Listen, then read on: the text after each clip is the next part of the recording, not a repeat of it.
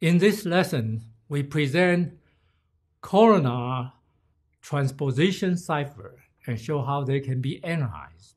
Columnar transposition cipher is a transposition cipher. First, lay text row-wise. We then put the key mega box on top of the columns, which we have 8 columns there. The letters in the key indicate the order of the columns of ciphertext to be sent.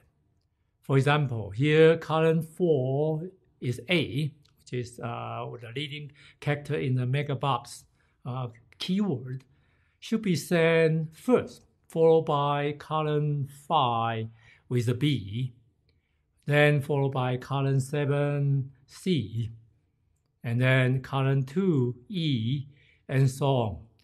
Plain text horizontally will be reading, ciphertext will read out column-wise by column-wise based on the order of the key. And therefore, the output generated will be AFLLSKSO, first column, second column, SELAWAIA.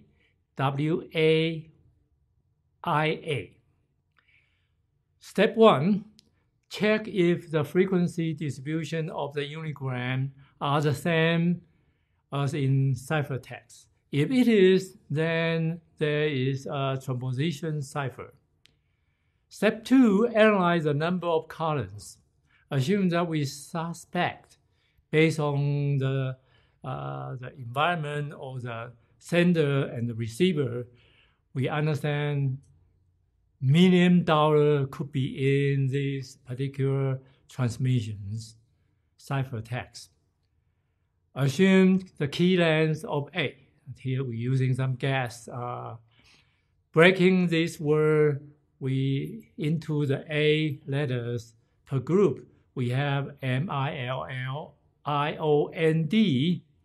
in the first column, and followed by OLLARS in the second row.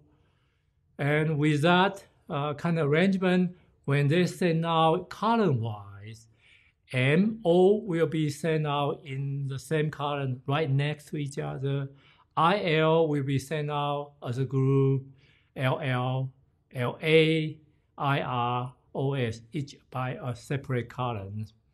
We should observe the diagram of this sent out right next to each other in the ciphertext. This will confirm the key length equal to 8 if we can find them in the ciphertext. Next, we will examine the order of the column. If the key length is small, we can actually proceed with analyze the column pair, K times K minus 1 of them. If K is small, that's a doable kind of search. The ciphertext can be examined and see if the pattern of the diagram in the ciphertext fall into one of those patterns. And with some diligent hard work, we will be able to decrypt and figure out the order and then recover the plain text.